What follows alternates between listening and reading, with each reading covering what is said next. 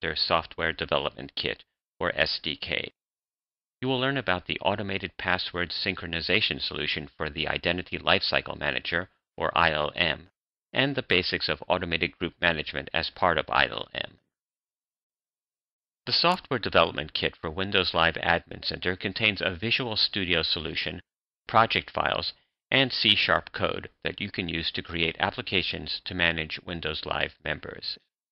Microsoft offers several ways in which you can synchronize your internal student data source with Windows Live Admin Center. The first solution is to manage members using the command line utilities. With this set of tools, you can easily implement a low-maintenance solution that will provision accounts in Windows Live. You can also use Microsoft Identity Lifecycle Manager Server, ILM, with the Windows Live Management Agent design to connect your internal infrastructure to Windows Live namespace. As an alternative to using the pre-built tools or the ILM-based implementation, you can extend the functionality of the existing utilities or create tools using custom code. You may have several reasons to choose custom coding, such as you have extensive custom requirements that you cannot address using the standard tools. You have an existing custom solution for user provisioning and account maintenance and want to extend upon that solution. You cannot implement advanced automated user provisioning scenarios with the out-of-the-box tools. You have internally developed web applications that you want to have to communicate with Windows Live namespace, or you want to extend on the examples provided in the SDK. Businesses face many password management challenges. Implementing a password management solution is necessary in many corporate environments because members have to authenticate to the network in a secure manner. Passwords are the most common authentication mechanism. From a deployment perspective, passwords are the simplest and cheapest authentication technique. A poor password management policy in an enterprise environment can compromise enterprise security and make the enterprise vulnerable to outside attack from malicious threat. Businesses can adopt various solutions to solve password management challenges. For example, members can change their passwords on each connected data directory by logging on to each directory interactively and then changing the password natively in the connected data store. Although this is a typical solution, members can easily become confused and frustrated if they cannot remember which password they used for any of the connected data stores. Another solution is a state-based solution in which users change their passwords in an authoritative connected data source. Then, a synchronization application pushes the updated password to other connected data sources that maintain identity information. Although this solution is also typical, it is not efficient because a state-based solution is not real-time. Users must wait for the synchronization application to run for their passwords to be synchronized over multiple connected directories. This delay causes a problem when members log on to a connected data source before the password management agent runs. Because the passwords are not synchronized, users must remember the previous passwords for all of their connected data sources. An event-driven password management application, such as the one in ILM 2007, is a more viable solution. ILM 2007 users change their passwords from their desks in an authoritative connected data source.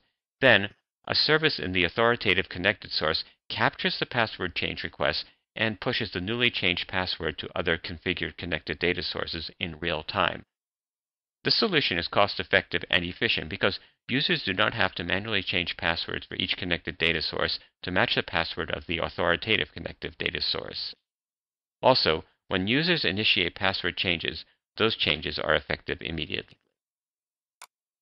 The Group Management Web Application provides a sample solution to define groups based on user membership in the metaverse. The application stores its definitions in a Microsoft SQL Server database. A separate Group Populator program generates group and membership information that is also stored in the database. The Group Management Web Application has these features. You can create simple groups based on metaverse attributes that you manually enter as a query. For example, you might use a query clause like title contains music. The Group Populator program runs a query to return all the metaverse objects to satisfy the query, and then stores the membership information in the database. ILM 2007 later imports this information for provisioning. You can also define families of groups based on attribute data. For example, you might want to create a group for each department in your company and base membership on the users in each one. You could call such groups something like All People in Department Music. When you run it, the Group Populator program reads the definition, generates one group for each department, and then populates the groups correctly.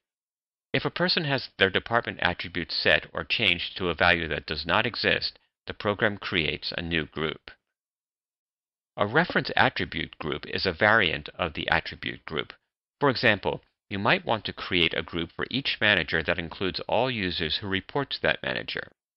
This is slightly more complicated to define, but otherwise reference attribute groups behave like attribute groups. It is also possible to make individual inclusions and exclusions for any group. The Group Management web application uses the notification service to send emails to users about membership changes.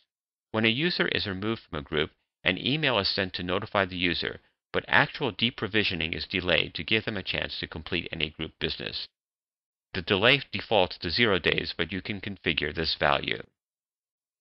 Let's see how an attribute-based group management approach could work. This example shows how to create a group Music that will collect into one group all users with department attribute value equal to Music. The purpose of this exercise is to see how we can create and manage dynamically maintained groups. First, in the Group Populator web application, click Add Group. Fill in the group name, description, and group type fields. The group type is the type of Active Directory group. The Where clause, based on Metaverse attributes, is what the application uses to generate memberships. Click Clause to open the Clause Builder dialog. Define the clause to be Department equals Music. Click Preview to check the result of the query to ensure that it produces the results that you want. The group membership has not yet been built at this point, but you can see who will be included in it. Click Update to accept the clause. Verify that Group Music is listed in the Group Populator. In this session, you have seen how the Windows Live Admin Center Software Development Kit contains a Visual Studio solution, project files, and C# code that you can use to create custom solutions to manage Windows Live members. You can extend the functionality of the existing utilities or create tools using custom code as an alternative to using the pre-built tools or ILM-based implementation. ILM 2007 uses an event-driven password synchronization solution so that users do not have to manually change passwords for each connected data source to match the password of the authoritative connected data source. Using the Group Populator web application, you can define groups based on membership information that is stored